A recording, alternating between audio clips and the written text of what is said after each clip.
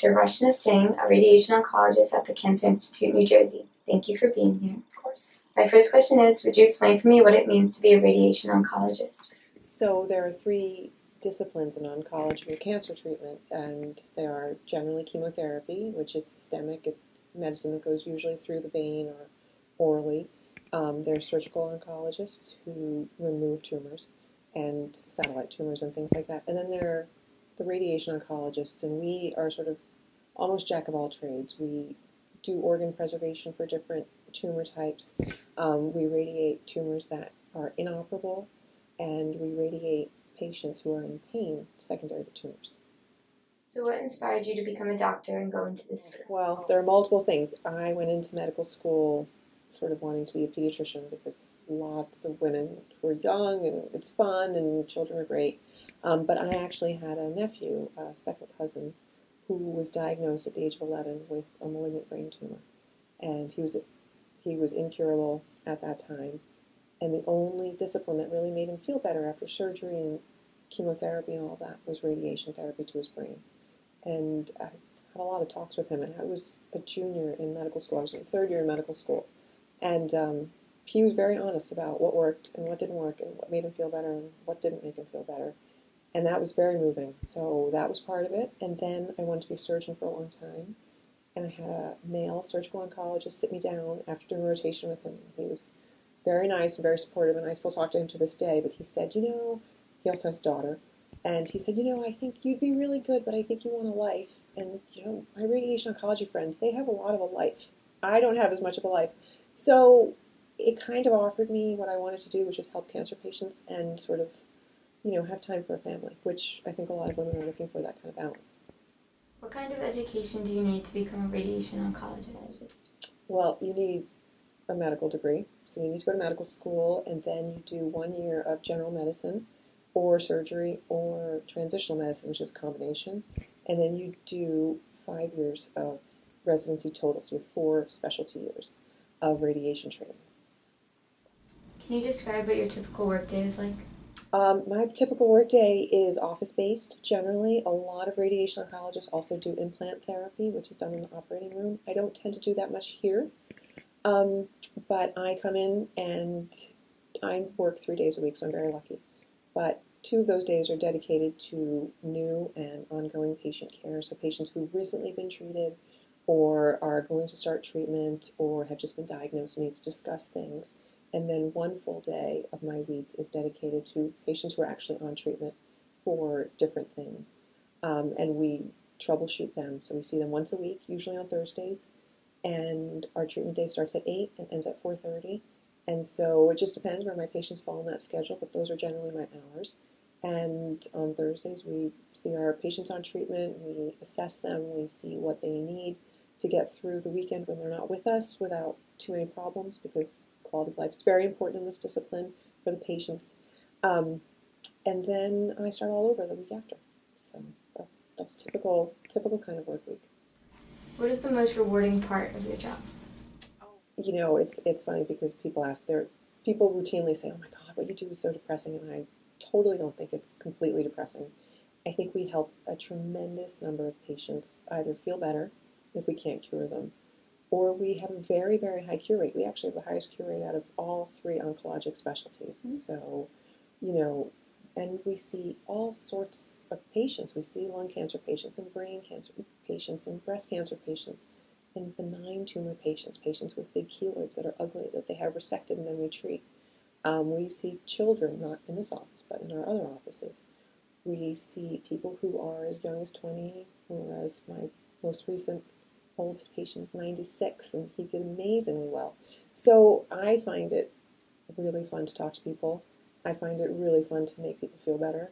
And, a lot of what radiation is dose planning and trying to deliver dose to organs that are intact while sparing the surrounding organs from getting significant dose. So it's kind of a little bit artsy, which sounds super nerdy, but it is. It's, you go in and you're designing things, so there is a bit of an art to it as well. And I think it keeps me on my toes. It keeps me from being bored in my job. I don't just do one thing. I do multiple things at the same job. So it keeps you mentally stimulated and it keeps you emotionally fulfilled.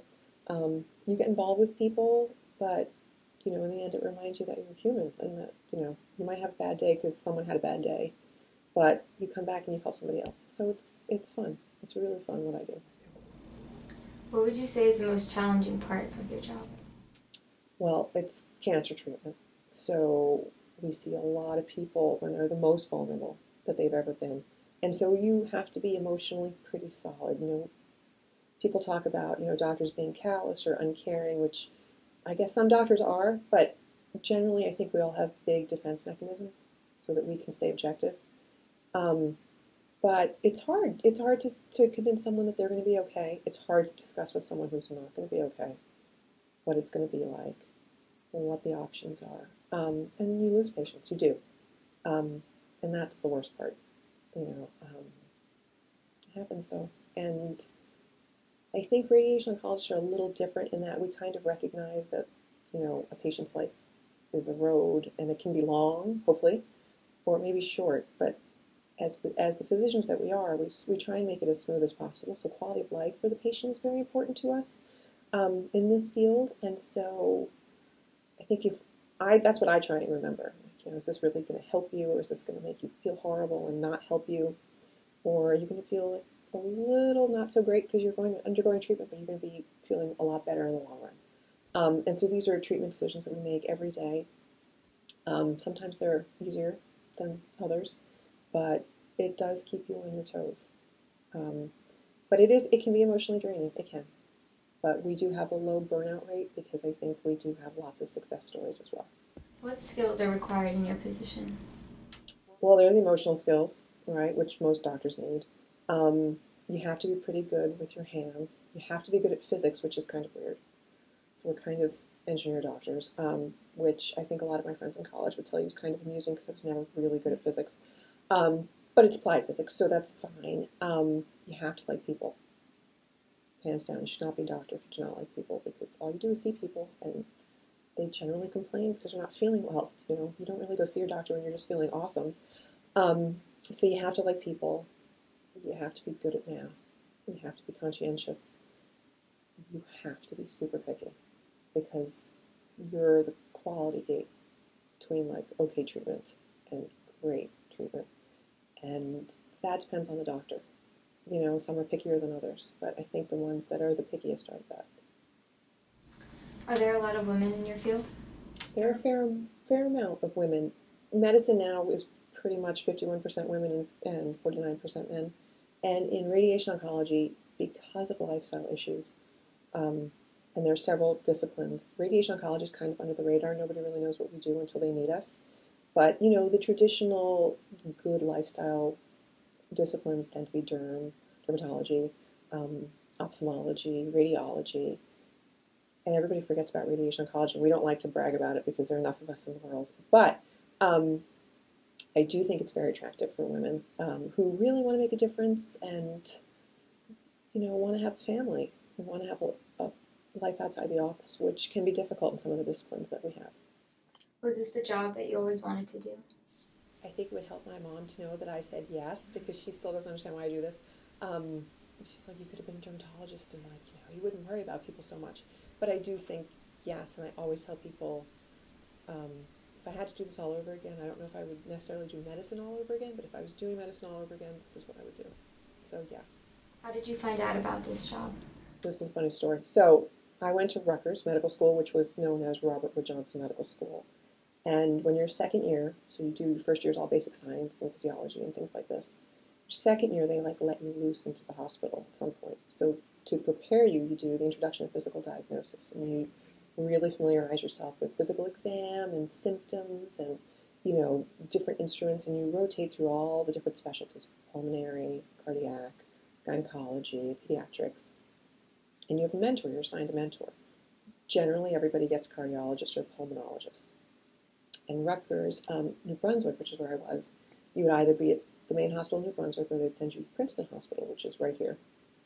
And you get a cardiologist, a pulmonologist, someone who has physiology background. Well, I got a radiation oncologist who turned out later to be my neighbor when I was a grown-up real doctor. And I I was sitting with my friends with my little assignment sheet, and I was like, I don't know what this person does. I have no idea. And they're like, well, I guess you're going to find out. So I went down and I met him, and he took me for coffee. He's like, well, I have 20 minutes. Let's go get coffee. We'll talk. And it turns out he took time off between college and medical school to be on Broadway, and he had 3 daughters of his own, and was meeting his wife for lunch. And I was like, well, I don't know what this guy does, but I want to do this. He was super happy, super jovial, really big people person. And he set up through that semester-long course different patients with different sites of disease for me to interview and examine, and it was really cool. And everybody else is like, oh yeah, I hung out in the ICU and I saw an EKG, and I was meeting people and I was doing different exams, and I really like my mentor. And so it kind of piqued my interest, and that was when I was a second year. And then I met and went through, I didn't meet my nephew, but I kind of went through with him his disease and sort of was discussing it with my mentor. And then he was like, you should do this. You would be really good at this. This is like right up your alley. And I was like, okay, I'm going to do it. And I was told by one of our deans, who was pediatric nephrologist, I think she was, married to a medical oncologist. She said, you're never going to find a job.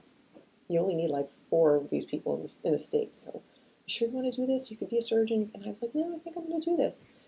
And she called me when I was a senior resident, so like 6 to 8 years later, 6 years later. And she said, I have to apologize to you because my husband now says that he should have been a radiation oncologist. And would you come back and speak to our student body when you're in town? And I said, I would love to do that. So in the end, it was positive. It worked out for me. That's how I found out about it. Did you have any role models growing up? Oh, my mom was a huge role model because she was born and raised in India. She's the youngest of 4 children. My grandfather was the dean of the medical school in Bombay, and my mother studied French in college because he didn't really want a doctor for a daughter. She got married to a very supportive man. My dad came to this country, didn't know a soul, had never washed a dish, had never made a bed, had never cooked a meal, and learned how to do all that, had a couple of children. And my dad said to her, the youngest is going to go to school one day. What do you want to do? She had no idea. She had no direction, not a ton of support from her own family. And she decided to go back to school for computers because that's what all her friends were doing. And she retired after 30 years. She was at TCNJ. She was head of academic computing. And now she's a professional volunteer, and she heads up, the main chapter of Rotary. She's the president. She's the president of the Arts Council. She does all these things. And totally out of her element. She came home from the first day at DeVry. That's where she went, and she was crying. She was 35. And my dad's like, what happened? It was terrible. And she said, the professor made everybody stand up by age, and I just stood up when he said 29 because I was the oldest in the class, and I was the last one, and I didn't want anyone to know I was over 30. And then she studied really hard for 3 years, graduated top of her class, was recruited by everybody, and went to work for the academic institutions because she knew we were going to go to college, and she would get a tuition break. It's pretty cool. Do you have any advice for girls interested in this career or other STEM careers? Yeah. So, don't listen to boys because you're going to be smarter than them anyway. So I tell my own daughter, enjoy science because it rules everything in the universe. Try and get to the bottom of it, and try and do your best. That's it. And for my last question, what else would you tell girls when they're thinking about their future? Be realistic about wanting a family. If you really want one, find something that fits with your lifestyle. And if you find something you really love, everything else will follow. You'll make it work. Well, thank you, Dr. Rachana Singh, for taking the time to discuss your work as a radiation oncologist and for inspiring young girls to consider careers in the STEM fields. I'm so glad to help you.